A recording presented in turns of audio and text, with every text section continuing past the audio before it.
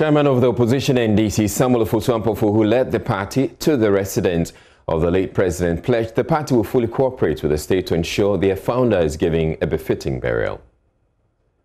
Our funeral as a party, and for that matter, we are preparing to participate fully in every aspect of the funeral to give a befitting, farewell to one of the illustrious sons of this country, His Excellency Jerry John Rawlings, for his outstanding contribution of democracy and the fact that he led the Fourth Republic Constitution, which has stood the test of time and has provided the greatest period of stability in the socio-economic and political life of our country. We are pained by his demise. We are saddened because it is a huge vacuum that has been created. But we take consolation in the fact that he has served his nation well, he has served the African continent well, he has served the global community well, and he will be fondly remembered for all the positive contribution he made towards the growth and development of humanity.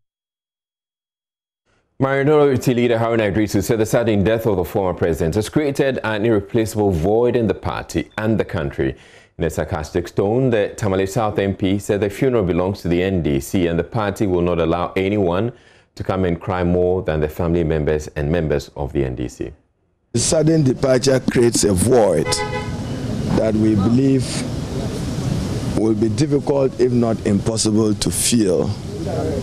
He's left a heritage and a legacy of consciousness, of probity, justice, and accountability as values and standards that should guide aspiration to public office and public service. We are devastated in grief, but we have a duty not just to mourn him, but to preserve his heritage. His heritage, he's contributed enormously to Ghana being a beacon of hope, a functional multi-party constitutional democracy, navigating the difficult waters of a transition from militarism to multi-party constitutional rule. Today, fundamental human rights and freedoms are upheld, including your own media freedoms, thanks to his sacrifices and judgment in ushering Ghana in as the first president of the Fourth Republic. So we are devastated in grief, but be assured that this is our funeral. You cannot come to my mother's funeral and weep more than me. So we mourn with the Ghanaian people and the state. He was also an international icon and have made monumental contribution into reforming the economic and political landscape of our country. Former Chief of Defense and a member of the Provisional National Defense Council government, Brigadier Nunu Mensah, said the death of the founder of the NDC should rally the country towards a peaceful election come December 7. After Nkrumah, nobody is bigger than Jerry Rawlings because he ruled the country longer than any other president in this country here. So even Nkrumah said what? Nkrumah said from 51 to government business, leader government business, then prime minister, president, all about 51, 50, not 15, 50, about 15 years. Yeah. He served about 19, 20 years. So the name is quite a big name.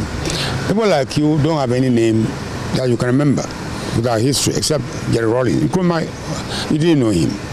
So it's hard to profound effect on our development. And he burst onto the scene some 41 years ago. 79, a part of Ghana over these 41 years. So you cannot push him away. So what I think that we people should do is to learn about his life, the positive sides of his life, which there are plenty of it. Find out what they are and learn to make Ghana a better place. We have elections coming very soon. The people are talking about war. No need for war. If Rawlings went to war with the coup d'etat, it was to create a peaceful Ghana, not to make Ghana warlike. The idea was set up a system of government which will make everybody happy enough not to create havoc in this country. So if today we are talking about going to war, MPP and NDC are talking about going to war, that is most unfortunate. That should not be there. the objective. But then we should have a peaceful country. So are you saying that his death should unite the country as we go into the election? Yeah, the country should be, in fact, his death should actually propel us into more peaceful election. That's the reason why Rawlings came onto the scene, to make Ghana a more peaceful and prosperous country. People don't understand. He didn't come to power to amass wealth, to acquire wealth. He came to create a country which will be at peace with itself. So if Ghana today, NPP start talking about war and war and war and war, is not what Rawlings wished for. So it should be rather, as we vote next month, to elect a new president, we should be guided by the principle of peace and tranquility, which Rawlings espoused when he was in office. Member of Parliament for South Day in the Volta region, Roxinda Felmakpo, who said he provided legal advice to the late former president on some national issues, tells Joynews how the late soldier took a personal interest in his growth within the political landscape and how his demise affects him personally. In fact, I do visit him frequently. As I speak to you, I brought him fish just about a month ago when the mother died. He asked me to bring him. There's a huge fish. It's about human size. We call it lensi. So he asked me to bring him some for the funeral. So the flax is even, the ice chest is actually in the house now, and I do visit him. He took some particular interest in me. Did he have any impact on your life? Yes. I'm turning out to be a very good politician, and I think I owe it to him. And I remember particularly, you know, he raised the issue of indemnity clauses about a couple of months back.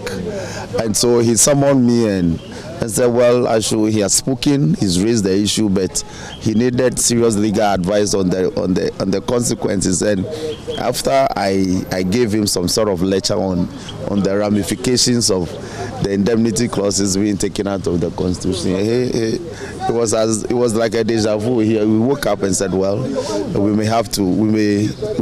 then have to live it the way it is, you know, and we laughed about it. So, you know, so it's a huge loss, particularly